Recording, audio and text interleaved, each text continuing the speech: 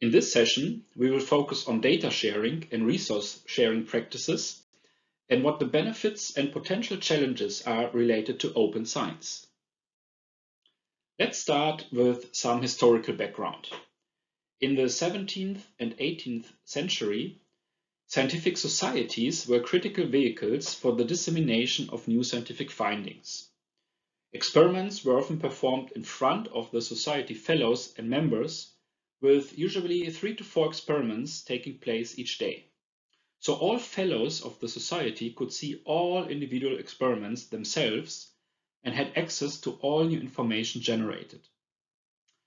The first scientific journals emerged in the 17th century, when scientific societies first began to systematically publish research results of experiments deemed important enough to make public. Over 1,000 journals were then founded later in the 18th century, and the number has increased rapidly after that, as you all know. What you see here is the cover of the first issue of the journal Nature, published on the 4th of November 1869. Also, peer review is a relatively new invention, and prior to mid-20th century, it was usually not necessary to go through the peer review process before publishing. Based on the existing technology and the costs attached to printing, the page limit for each journal issue and article was basically the bottleneck of how much information could be shared with the scientific community.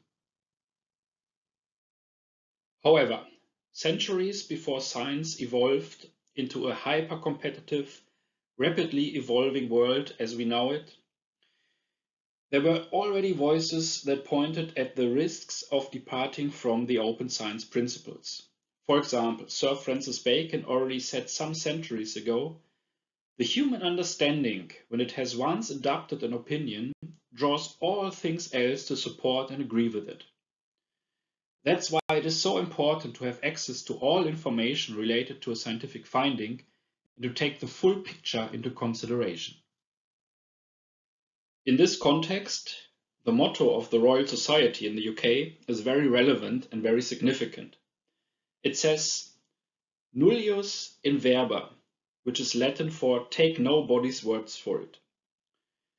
It should express the determination of all members and fellows of the society to withstand the domination of authority and to verify all findings and statements by focusing only on the facts and data generated through experimentation.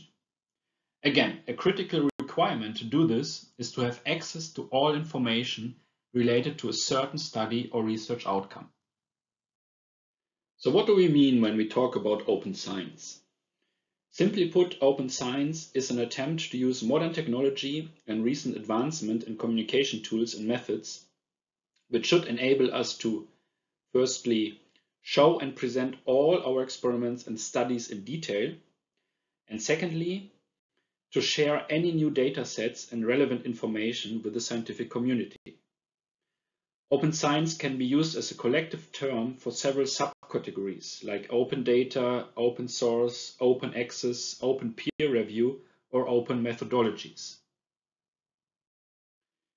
The importance of open science practices in general and the urgency in adopting such practices is also acknowledged at the government level and highlighted by the science ministers of the G7 member states during their ministerial meeting in 2017, as well as more recently in 2023.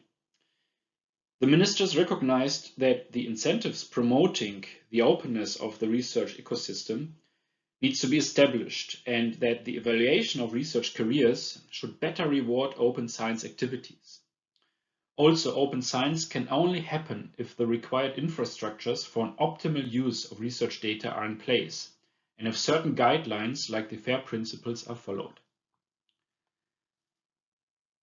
It was also highlighted that a critical element and requirement of all open science practices is transparency. As we discussed in previous sessions, transparent reporting is essential for others to reproduce published work. Ultimately, the overall goal of any open science practice is to support the generation of high quality and decision-enabling data. To motivate authors to follow open science practices, the Center for Open Sciences, a non-profit organization in the US with a mission to increase the openness of scientific research, has created badges for 3 different categories. Open data, when data underlying reported results made available to the greatest extent possible. Open materials, when research materials or computer code is made available for others to be used. And for pre-registration, when scientists pre-register their research plan in advance of the study conduct by submitting it to a registry. These badges signal to the reader that the paper content has been made available and certify its accessibility in a persistent location. Currently, over 75 journals offer open science badges to acknowledge when underlying data, materials, or pre-registrations are available to the community. To provide guidance for journals of how best to implement open science practices, the top guidelines, which is short for Transparency and Openness Promotion, were created by journals, funders, and societies in 2015. The top guidelines include 8 modular standards like data citation, design transparency, and so on, each with 3 levels of increasing stringency and transparency, from just disclose over require to verify. As users of the top guidelines, scientific journals can select which of the 8 transparency standards they wish to implement and select a level of implementation for each. This modular approach provides flexibility for adoption depending on scientific discipline, but simultaneously establishes community standards for open science practices. You will find more information about the top guidelines in the recommended reading material list. Let's focus for a minute on data sharing and the data lifecycle in more detail. The data lifecycle is a continuum of data development, manipulation, management, and storage stages. When we look at the data lifecycle, there are several aspects which we need to consider during each stage of the data development process, so that sharing of data can be as effective and as useful as possible. We need to describe the data content, character, and process in sufficient detail. We need to deposit and store the data where others can access the dataset. We need to select storage formats and media so that the data are preserved in a sense that datasets can be accessed also in the following years to come. And we need to publish information about the data so that others can find it when looking for it. For data sharing in general and based on the top guidelines, 3 different levels of stringency or implementation can be defined as follows. Level 1. The authors of a scientific publication clearly state whether data are available and, importantly, where and how to access them. Level 2. The authors store the datasets at a trusted repository. And for level 3, once a dataset is posted to a trusted repository, an independent control will reproduce the reported analysis and findings prior to the publication.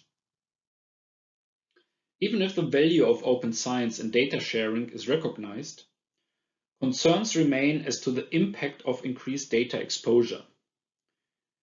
Scientists may worry that their data will be taken out of context, misinterpreted, or used inappropriately. They may also be concerned about maintaining the confidentiality and security of sensitive data. Business concerns may arise as well. Will data users give proper credit and acknowledgement to the scientist who generated the original dataset? Will the scientist lose a competitive advantage by sharing the valuable resource? However, for most of these concerns, there are solutions in place which can minimize any risks.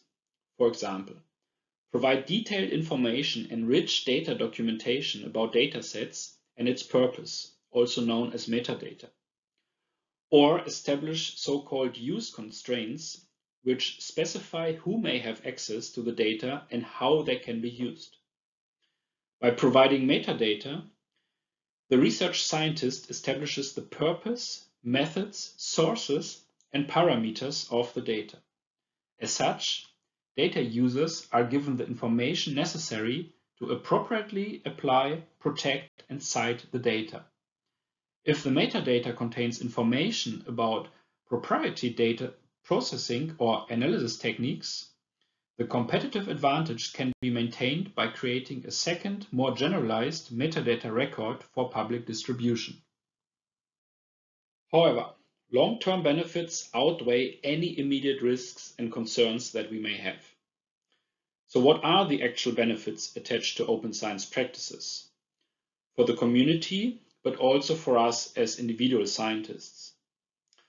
For example, for the scientific community, open science provides an increase in trust related to the quality of data generated and to the whole research process in general. Open science provides better opportunity for scientists to build on the work of others.